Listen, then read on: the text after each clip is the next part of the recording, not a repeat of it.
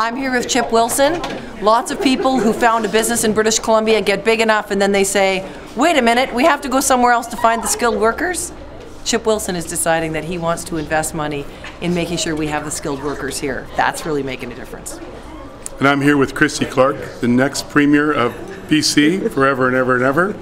And yes, we're putting money into the Kwantlen School of Technical Design because we know that it's a bottleneck to making the technical apparel industry in BC something phenomenal. And my goal is in 10 years from now, it's in the top 3 industries in BC.